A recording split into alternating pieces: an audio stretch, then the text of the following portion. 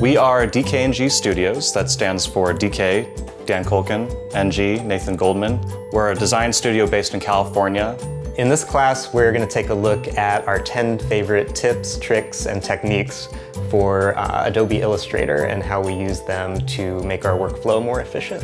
This is our 4th class on Skillshare. We have 3 classes prior to this that are a little bit more on the longer side, but this one's a little bit more straight to the point. This class is for anyone looking to improve their ability to use Adobe Illustrator.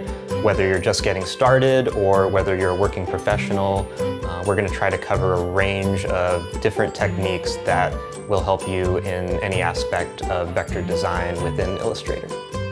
In this class, you'll learn a range of techniques from simple keyboard shortcuts to create custom guidelines, all the way up to more complex techniques like creating 3-dimensionality in Adobe Illustrator and using opacity masks to create more realism in your work. For the project for this class, we're asking you to take a look at these 10 tips and tricks and pick one or more to try with your own work and then share with your fellow classmates. For each trick and technique in this class, you can either apply it to a brand new project or apply it to your existing work. The idea is that once you learn these, they'll start to become second nature and you'll have them in your toolbox to use for any project moving forward. We'll be sharing our approach to these tips and techniques, but we really want you to share how you're using these. In the project gallery, please share screenshots, images of how you're using these tips in your own work.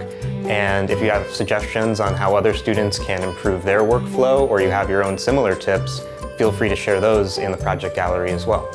Our classes thrive on collaboration, and this class is no different, so we encourage you to share your work. And without further ado, let's get started.